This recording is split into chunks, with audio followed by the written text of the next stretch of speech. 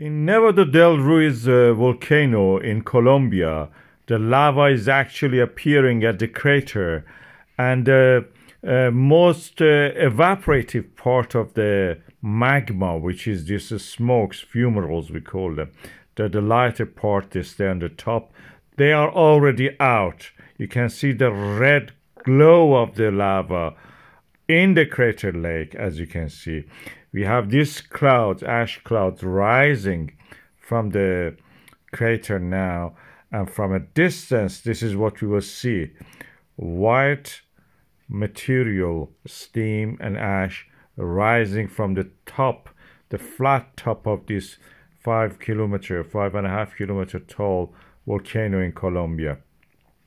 And from a distance you can see that this is definitely the early stage of eruption. We have an eruption. We had a lot of seismic activity. Magma was rising there, boiling and creating these tremors, micro tremors, and then our seismographs are picking up this signature. Now we have it. The magma is near the surface. The most volatile part of it is actually already erupted in Colombia.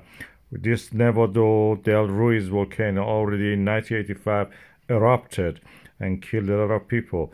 You can see the sulfur dioxide signature of it. This is where the Cocos Plate, oceanic plate, undergoing subduction under South America, is part of this Indo-Pacific ring of fire, the most active part of the volcanically active part of the planet Earth. We have it now here. We have it in Kamchatka, in Indonesia also.